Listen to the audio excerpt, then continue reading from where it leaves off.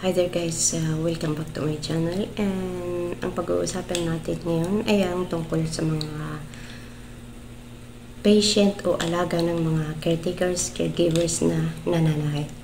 So bakit ko ginawa ang vlog na ito? Because of this, because of my scratch on my hands and my legs. So karamihan sa mga workers or caretaker dito sa Taiwan, may mga matanda or yung mga elders na talagang sasaktan ka. This is not the first time. This is not the first time that my patient hit me, scratch my face, or beat me. Pero we don't have no choice. Still, we don't want to go home. Still, we want to work. You know why? There is reason why. First is we need to earn money to send back in the Philippines. Second is if you came here in Taiwan and your first time and you have a loan in the bank, we need to pay that one.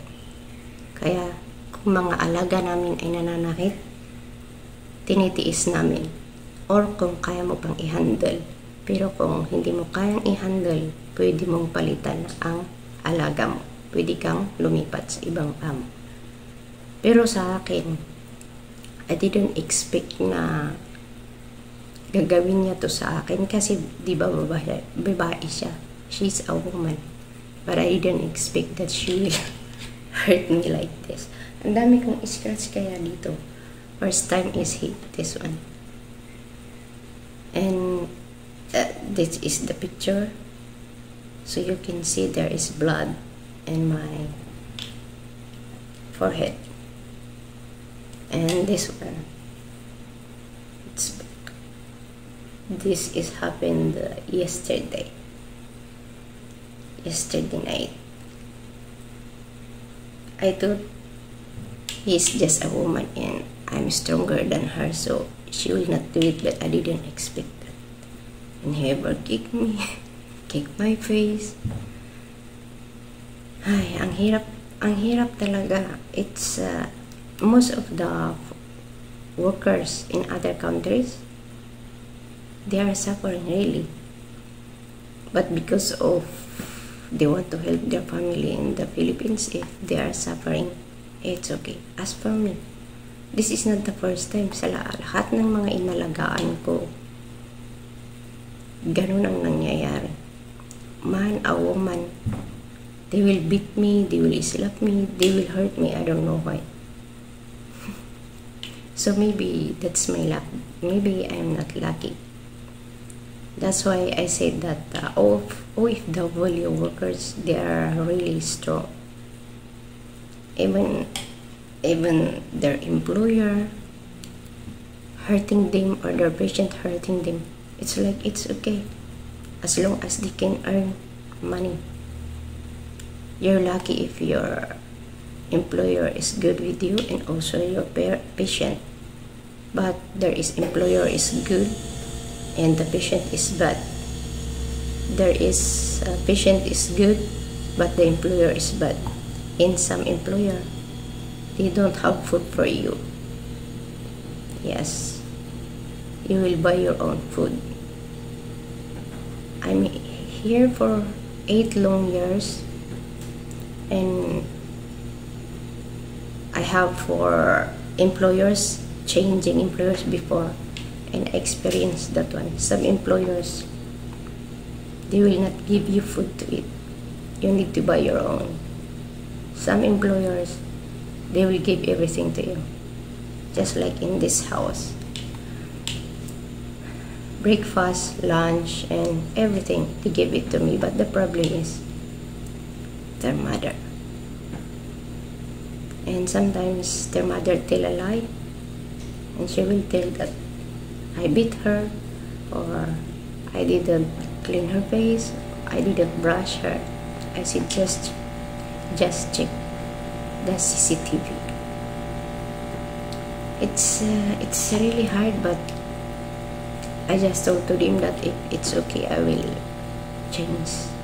I want to go home. I pack all my things, and that time I cried and I pack all my things because it's really tired. But this woman can't appreciate the things you've done to her. I do all my efforts just to please her, but it's different.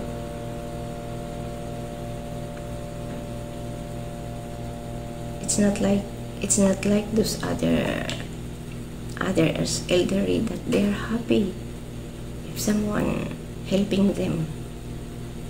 Gaya ng alaga kong matanda noon na lalaki, every time I prepare his food, he always say to me, "Ems, thank you so much for preparing my food. Thank you so much for helping me to take a bath. Thank you."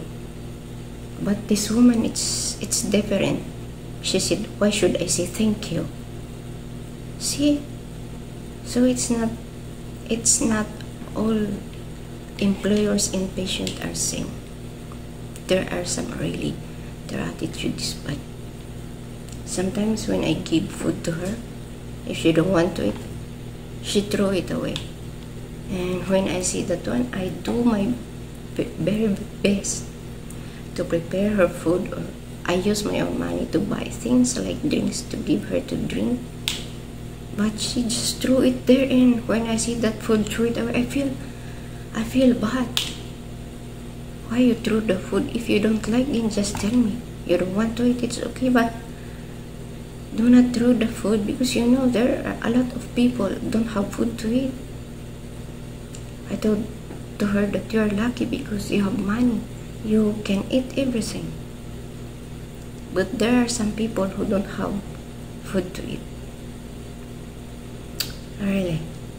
So I really salute all those OFW like me that they do their very best to work here in other country just to send and to support their family in the Philippines. And I am also sorry for those OFW that died in other countries because their boss or their employers killed them like this. So sana merong aral kayong napulot sa aking na-share na ito, kasi hindi naman lahat ng mga OFW ay swerte. Hindi lahat ng nag-abroad ay swerte talaga.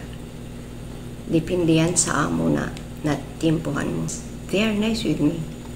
Their son, daughters, grandchildren. But her, I don't know what will I say. She's nice or what. This will happen. She will be the one to hurt you, or you will be the one to hurt her. Ganun. Kaya ang mga OFW talaga, yun ang sinasabi nila na lagi kong naririnig. Tiis pa more. Tiis pa more because of dollar. We need to work hard. So may mga picture na i-share ako sa taas para makita nyo talaga na you can see that it's true.